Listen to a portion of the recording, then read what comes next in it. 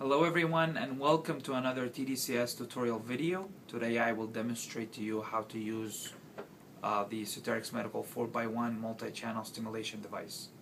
The current setup that you see before you right now is that the Soterix Medical 4x1 unit is connected to the 2-channel tDCS stimulator, also provided by Soterix Medical. The 4x1 unit is not a current generator. However, it functions as a passive splitter that cleverly splits the current from the 2-channel stimulator into a 5-channel stimulation device. So the anode and cathode on the 1x1 stimulator over here is connected through this cable to the input of the 4x1 unit, and the output of the 4x1 is connected through another cable and is split into 5 different channels. Each channel is connected with a ring electrode and is inserted into the HD adapter, also provided by Soterix Medical. The configuration that you see in front of you right now is called a central anode, where the red cable is connected to the anode and the black cable is connected to the cathode on the 2-channel stimulator. So that makes the center channel on the 4x1 as anode, while the remaining channels as cathodes.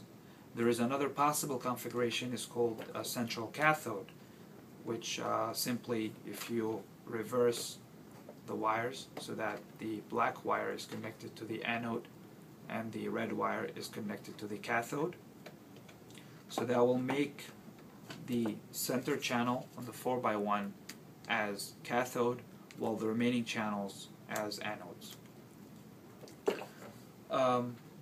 Just to very quickly show you the interface of the 4x1, over here you can see there is a power switch. There is also a low battery indicator. There is an active or on indicator. You can see also there is a lead quality or a contact quality display. It displays the contact of each channel. This is also showing you the active channels. There's this switch can toggle between the channels, and you can when you push it, it toggles between the channels, and when you push it again, it stops. There are 2 modes on this unit. There is a scan and a pass mode. The scan mode is used when you set up the electrodes, and once you reach the contact quality that you desire, you switch to the pass mode, and then you activate your 1x1 stimulator. Very briefly, I'm going to show you how to set up the ring electrode through the HD adapter. So the HD adapter looks like that, and it has a lock or a cover.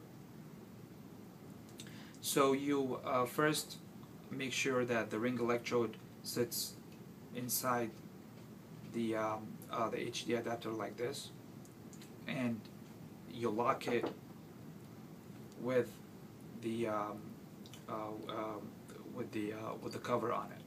If it doesn't rotate, that means the ring electrode is not inserted properly. So you have to take it out, and you have to make sure it's inserted properly. You've got to take multiple trials before you get this right. Like that. So if it rotates, then it's sitting properly. Now you take it out, and you can use a 10mm syringe loaded with electro gel.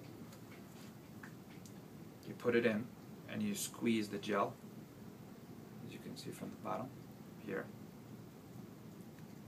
Now I use a 10mm syringe because the tip of the syringe actually fits through the ring electrode, so it pushes it into its location like that. And once you have it sit properly, you can fill in the rest with the electrode gel. make sure that the ring electrode is totally immersed in the gel, and then you lock it down with your lock that is provided with the ring electrode. You have to do this for each